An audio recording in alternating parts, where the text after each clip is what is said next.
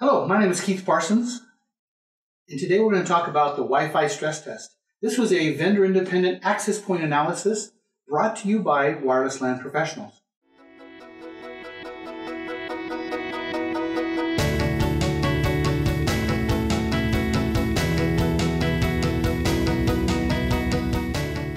Now, on to the ranking. First, throughput ranking. This was who could send the most amount of data via FTP, up and down, and iPerf. And here you have the rankings.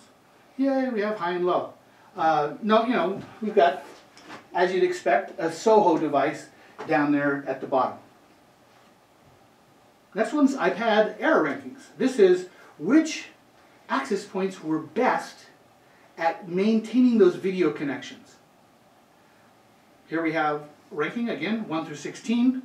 And note on this one, that same Linksys that was low on the previous throughput is really high up here. Not really high, but a lot higher than it was.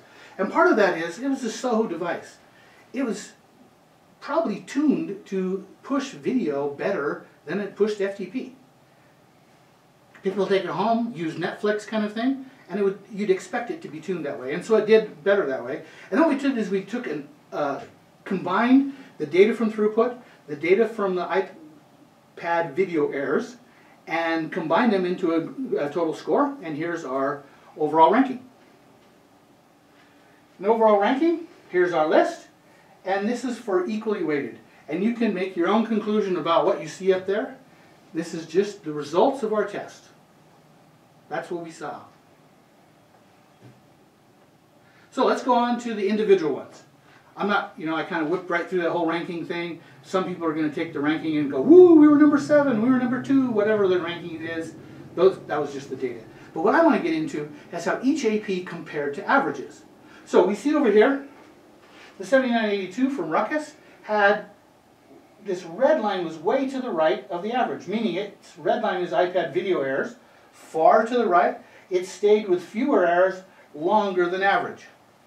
And its blue line, its data, was above the average line. So in video performance, it was better than average, and in data throughput performance is better than average.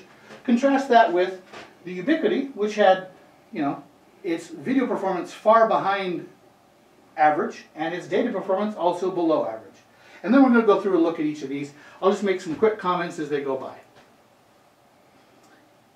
Again, each of these is average versus what the access point did. We're going to compare throughput versus average, video errors versus average, and we'll have more data forthcoming later with pricing, spatial streams, the rest of the information. We do have packet analysis on many of these tests we ran, which will give us some average data rates, retry rates, etc. But for right now, let's just look at how they compared to average. AP121 compared to average.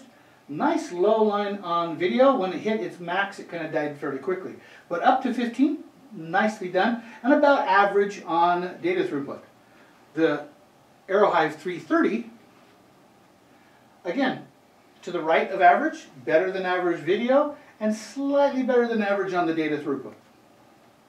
Now here's our Airport Extreme, way to the right of the average. Blue line is 40 megahertz, yes. More than double our throughput of our average, but even when we cut it in half, it was better. Again, this was not included in the average calculations. It was also not included in the rankings. I just wanted to show you where that was. Aruba 105 to the left side, almost the average there, a little less here. One of the reasons the two Arubas might have scored a little lower is we didn't have support from Aruba. We ended up with defaults, and perhaps the band steering didn't do as well as it could if it had been tweaked and tuned. So a little excuse there for Aruba. It was running Aruba Instant, by the way, without a controller. Same with 135. Had a little bit better in the middle data. That's about it. Cisco, this is their lower cost compared to the next ones, the 3600. The 2600, better than average data and better than average video. A nice contender, scored very well. And their 3600, very nice on the left side, very nice on the right side, showing it hung in with video way better than what the average was. Data throughput, pretty close to average, but very good video results. HP 430, better than average video, better than average data. Nice little device. Their 460 didn't quite work as well. We tested the 460 a couple of times, and this is where it ended up. When we tested it, this is one of the ones when we're in the room, it felt better. But then when we looked at the actual raw data that came across, it's basically right on top of our averages that we need. Junipers, again, look at the video line, really good hanging in there up until 15, and still hung in there into 20 and took it all the way to 25 on the video errors. Data weight was about the same. Linksys, as we talked about, pretty good. It felt great during the test, but its video was never really above average, though it felt like it in the room, and its data rate was far below average. Now Meraki's, we had two Meraki's, a Meraki 16 and a Meraki 24. They both kind of performed not as much as you'd expect coming from that type of thing. We had Meraki engineers remotely in tweaking it and giving the configs. They had a little tough time trying to get it to go down to 20 megahertz because they like to default to 40. So perhaps this was some issue with their 20 megahertz channels, but the data for both the 16 and the 24 fairly average on throughput, but their video support a little down, and it could have been again how it was tuned, whether or not it was tuned to support video. The Ruckus 7982 was our overall winner with great video and above average on the data throughput. And Ubiquiti, this is the new Ubiquiti Pro. It's a 2 radio. They usually had a single radio. This is brand new. I just picked it up a couple weeks before the test. It didn't have any band steering. It had a count. So the first 15 went to one, the next 15 went to another one. So in the results, we never got enough to use multiple frequencies. So all of this data was only on channel 36. And finally, we have the Xirrus. Xirrus above average on the data set, a little above on the low end of the video, and then a little on the top. I think it was a little surprising. This is a big 8 radio array, and we had them turn off only 2, so there's only 2 radios, one on channel 11, one on channel 36. And the difference, and some people have maybe seen Xirrus's wall of iPads, but those iPads are powered, and a powered iPad uses data differently than an unpowered iPad as far as Wi-Fi is concerned.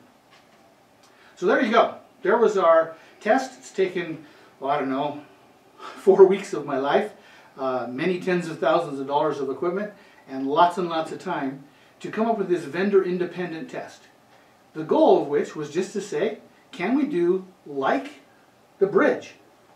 Can we take and use the same parts, the same room, the same iPads, and find out, is design different from AP to AP?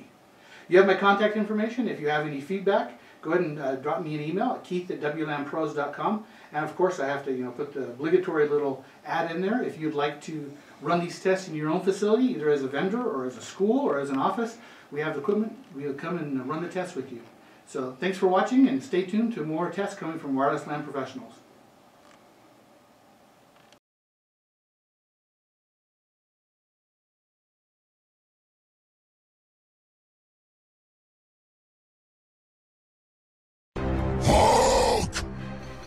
Smash!